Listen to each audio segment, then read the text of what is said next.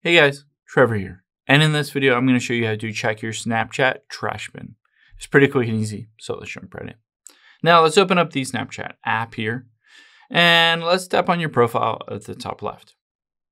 Now, let's say you had some chats or stories or highlights, basically anything on your account that you have since deleted and you wanted to recover it, you wanted to find it and get it back.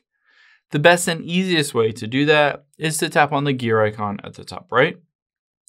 And then just scroll down until we get to My Data.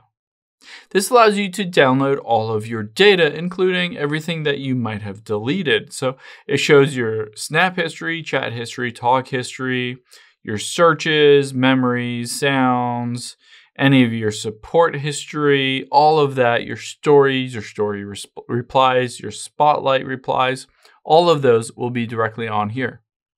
Now, if you wanted to get them, you can tap on next and then choose a specific date range, whether it's last week or last year, and then hit the submit button at the bottom right. This will allow you to download all of that directly to your phone so that you have a backup of it on your iPhone or Android. Just open up that zipped file and it will have all of that information directly on there, bucketed into different folders and all that stuff. And of course, from there, you can choose to basically delete any of them that you don't want or save any of them that you do want onto your phone so that you have that backup. I hope this helps. If it did, hit the subscribe button down below. It really helps me out. And I'll catch you on the next one.